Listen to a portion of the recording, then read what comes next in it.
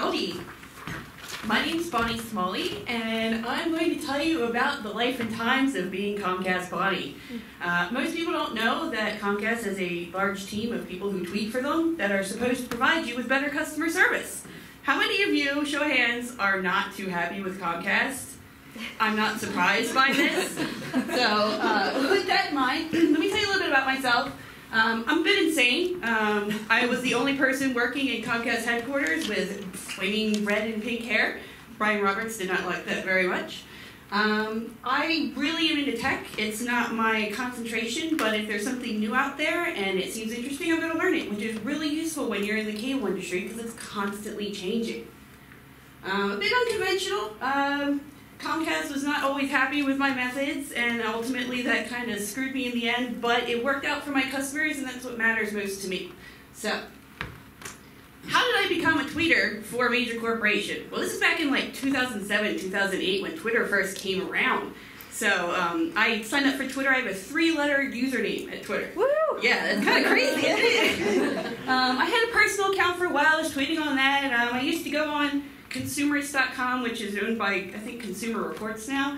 I used to go in there and I would comment on these stories about just really terrible customer service at Comcast, which you hear about all the time. You probably have all experienced it in some form or another. Not surprised. One of the directors for their new digital media team saw me complaining and helping these people and said, hey, you'd probably be really good at this. Do you want to come tweet for us? I'm like, really? Tweet? Like, for a living? What? So I'm a loudmouth. I like to help people. That's what I do. I come from a social worker mom and a firefighter dad. So helping people is what I do. It's in my blood. So what did I do when I tweeted for Comcast? Everything. So any mention of Comcast on Twitter, on Reddit, on Facebook, on forums like broadband reports, anything, I got to deal with it. So you are on Twitter, you say, God, I hate Comcast so much. This sucks. I'd be like, hey, can I help?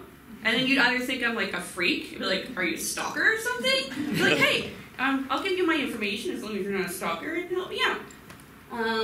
Beyond that, we would have people who would actually walk in Comcast headquarters in Philly and be like, this is my bill, this is screwed up, you guys suck! And I'd have to go into the lobby with a security guy and deal with these people. And they almost always had a valid complaint, and it was usually something getting screwed up in the back end with customer service or the system, like the billing system had something wrong. Pretty common. Beyond that, public outreach. I would go to like county fairs and stuff, just because I like to get out and do stuff. And you can tweet from anywhere. I mean, that's the great thing about Twitter. So I'd go to all sorts of events. I was in Disney World and I heard people complaining about Comcast at Le Cellier in Canada and Epcot. I'm like, hey, can I help you out? Here's my business card. I'm on vacation, but whatever, I want to help you out. My entire group was in the Office of the President, so we handled the worst of the worst. And I'm going to go over some of these really crazy instances in a minute. But we worked directly for the Office of the President, so I dealt with Brian Roberts and Ralph Roberts before he passed away. And anything that came to them, it would come through us. We'd check it out, see what we could do. So here's the fun. Okay, stories from the front line. This is the juicy stuff. Burning down the house.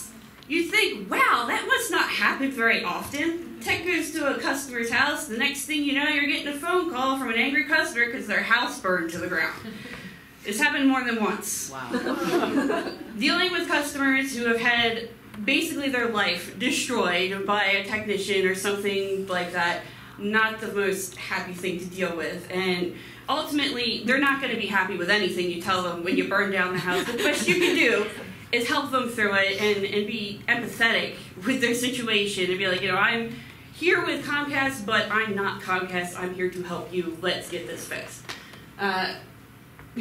Going to the house. I had a client who had probably 20, 30 different technicians at her house, sent tech supervisors out, just would not stop coming on Twitter and saying, this still doesn't work, this still doesn't work.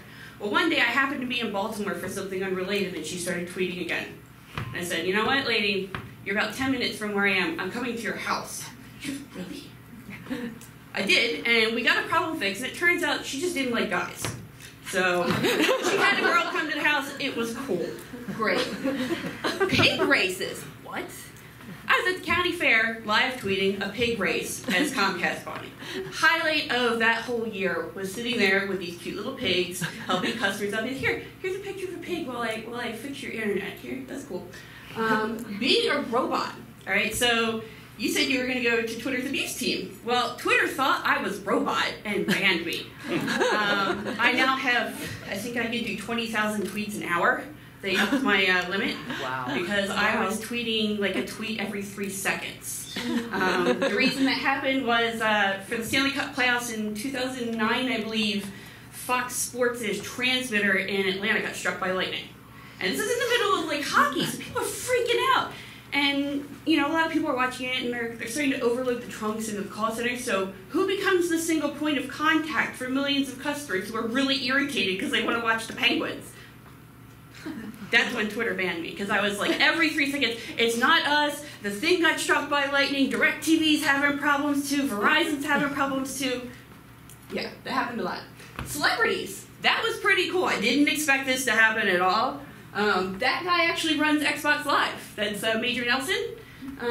That's Ralph Roberts before he passed away. David Akers, who I had no idea was a football player. I walked up to him and like, hey, what do you do? He goes, I play for the Eagles. I'm like, oh, that's good. What are you doing? I tweet. You know, what the heck is that? Whatever. Football, Twitter, what happened? You pressed the button and I told you. Sorry. What about Cookie Monster? The highlight of my career is in that upper right-hand corner. And this ties in with the Shorty Awards. You probably know what the Shorty Awards are because it's a Twitter award. This is like the Oscars of Twitter. This is how I won Comcast the Customer Service Award, which I'll go over in a second. I got to meet Grover, like the actual Grover and his handler, which was like the coolest thing ever. It's like, how many of you would like to see a childhood hero? Grover, so cool. And that's me actually in a barn, live tweeting from a county fair. Beyond that, I was also in the New York Times. I was profiled because I was one of the first corporate tweeters out there, which was pretty neat. Got to talk to a reporter, got to get in the print edition of the New York Times. It's pretty badass. So how the heck did I win Comcast, a customer service award? I mean, half the room raised their hands saying that they didn't like Comcast. I'm totally there with you, but they paid my bills, so cool. How it worked was with the Shorty Awards, your customers have to nominate you for this award. So it's not some industry thing where, like, you know, J.D. Power and Associates is giving you an award. These are actual customers that nominated me for this because they were happy with the level of service I provided them, which is great.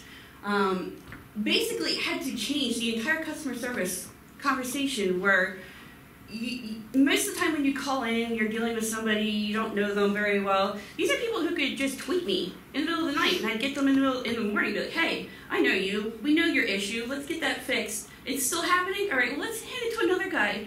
And just following through with these customers and empathizing with them, that's all they want. That's all you want. You want your stuff fixed, right? Or maybe a lower bill, but I can't help you there. So just doing my job and my love of helping people, despite the fact that Comcast did not like some of the ways I was going about doing it, was worth it for me. And it was worth it for my clients, too. So that's pretty much it. If you have any questions, feel free to grab me after this. I can't fix your cable for you, technically, but maybe. So if you have a problem, let me know, because I like to fix things. And also, I have that email address up there. That's my old team. They don't get to it as quickly as they used to, but you might get a response. So if you have a super bad problem, you might want to try that too. So that's all.